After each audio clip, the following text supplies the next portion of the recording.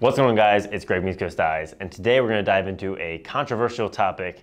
Is the Gait D still legal? So you saw we did a review.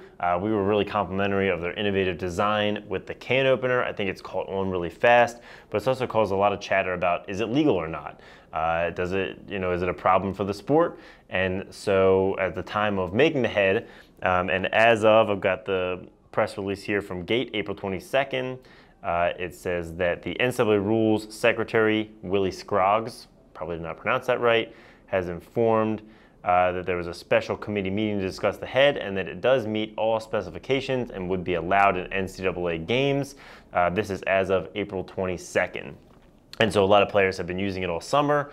And then we get a press release again from, and this is a little complicated, but I believe how it works is the NCAA Rules Committee makes recommendations that the NCAA Playing Rules Oversight Panel then approves into actual NCAA rules. So in the press release, under equipment for 2023, this is how it reads. Beginning next season, the cross on the player's stick cannot have protrusions or sharp edges.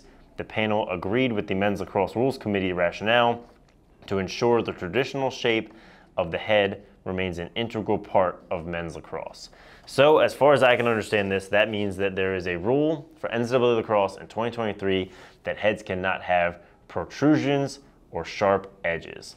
This is super vague, really hard to tell what it means, but let's talk about a couple things. Number one, this is only an NCAA rule, so most high schools and under go by NFHS rules. Some conferences, depending where you play, do follow NCAA. It does tend to happen that the college rules get trickled down to NFHS, but for the time being, NFHS has not commented on this, but the NCAA has. And so let's look at the Gait D. So they say protrusions or sharp edges. That's what you're looking at here, the little hook.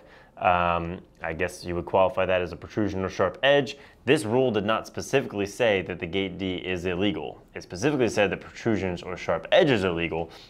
So it will be up to someone, I honestly don't know who, to determine if this qualifies as a protrusion or sharp edge. Common sense would say it would, and I believe this rule was directed at the Gait D, but then we also have an example like the SDX X20. Not saying this head should or should not be legal under this new rule, but just as an example, this has maybe what you could qualify as sharp edges. You know, they called it the check plate, specifically meant for checking and grabbing onto the stick or causing pain, I don't really know, but you could describe these as smaller protrusions or sharp edges. So there's a lot of gray area about what will and will not be legal, and they didn't really say how they were going to determine if it's just sort of the committee again deciding which heads are legal. And so I think this is where you get into a little bit of a tricky spot, where if you have to go through every single head and decide if it has protrusions or sharp edges and where the line is and how sharp you could make this if you wanted to, I think becomes really, really tricky for the rules committee. And so you could see it moving towards women's lacrosse. So in women's lacrosse, every single head has to be specifically approved by a lab and specifically by name placed in the rule book as a legal head.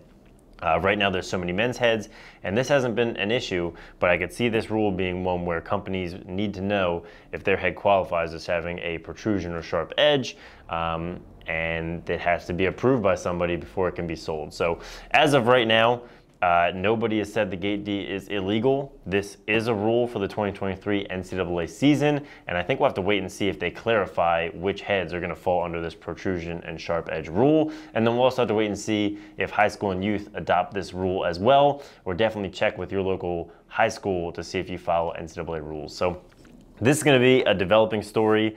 I think it's always a little difficult when the rules committee makes new rules, like the shooting strings, like the width of the head back in 2010. It causes a lot of problems, and honestly, I feel a little bad for Gait because I'll call them back. Honestly, I feel a little bad for Gait. When they designed this head, it was totally legal. They did it within all the rules, and then they came back and said it was illegal. So I'm really interested to see how this all resolves. So let me know what you think in the comments. We'd love to have a discussion. Answer any questions you have. Thanks for watching, and have a great day. I want to answer this.